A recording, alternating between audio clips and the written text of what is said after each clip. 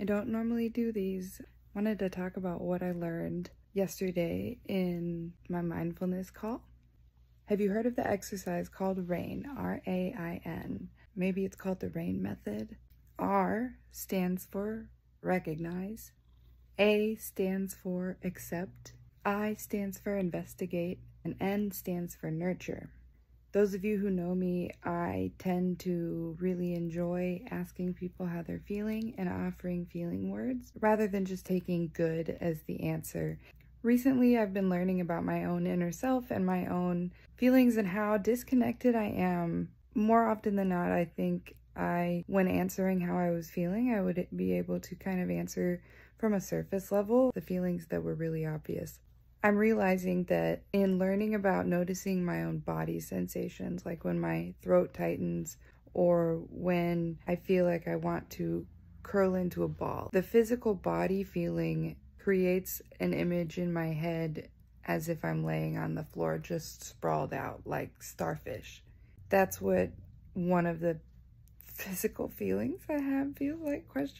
In noticing the physical body sensations, also trying to now get in deeper with how I'm really feeling. I had a really rough 24 hours and I just had so much that I wanted to share about in this mindfulness call.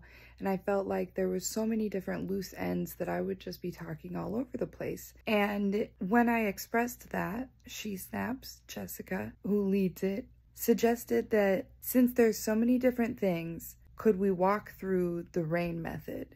I agreed. I remember she had explained it before. I wrote it down, but I had never really put it into practice. What's fun is that later on in the call, she's actually talking to someone else, sharing about how she has learned that we think we're an active participant in our trying to process the things mentally and get better with the self-growth stuff. And similar to kind of how we know we're brushing our teeth, we know we're picking this thing up, like we think we're an active participant, but when it comes to like this active growth, this mental growth and processing what we're going through, it is so exhausting.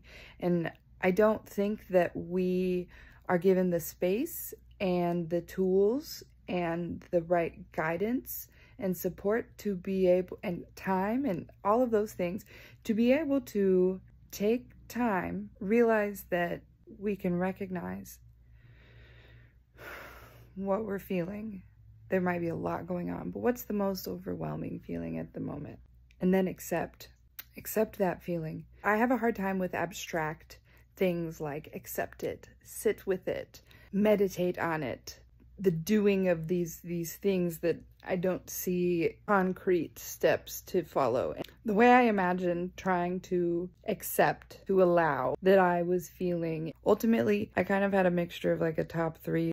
Shame and realizing lower self-worth than I had originally realized, though it's reflected in other ways. This feeling of low self-worth, I now have to make room for it. I have to accept it. I have to allow it. And the way I visualize this is, if you haven't seen Inside Out, please go watch it.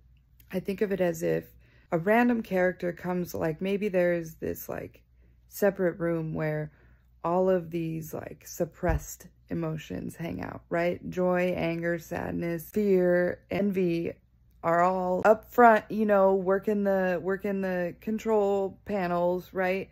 And maybe an Inside Out too. I don't know. I'm excited to see like if they expand on the emotions that we have. But anyway, I kind of imagine it as just another one of the characters kind of walking in, and people kind of look at her like, like, oh, what is happening here? And then when I experience that, I imagine them kind of like making room and giving her space to sit. That's a her, I guess. Giving this low self, so probably an inner me, so space to sit and be there. I investigate. What is it that I am believing?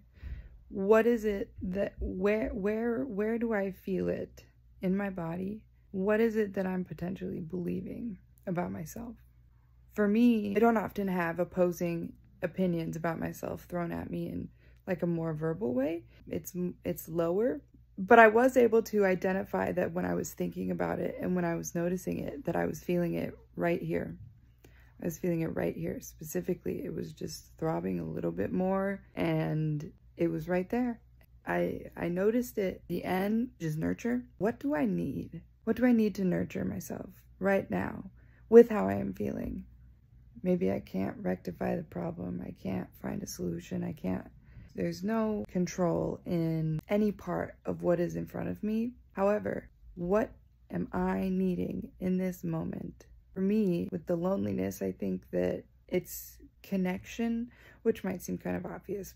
When we really got down to it, and I was in this reflection on Saturday anyway, my throat started closing up, which is something I'm noticing when I have trouble speaking on things. I'm starting to tune into that. And I also noticed the feeling of wanting to curl into a ball. And so she asked, what do I need? I said, like, the tears were starting to come up, and I said, I think I need to get off of camera and mute and cry a lot. Not everybody needs to cry. It was really interesting, though, to notice how when I breathed with her and allowed myself to explore these prompts, that it just made a really big difference for me.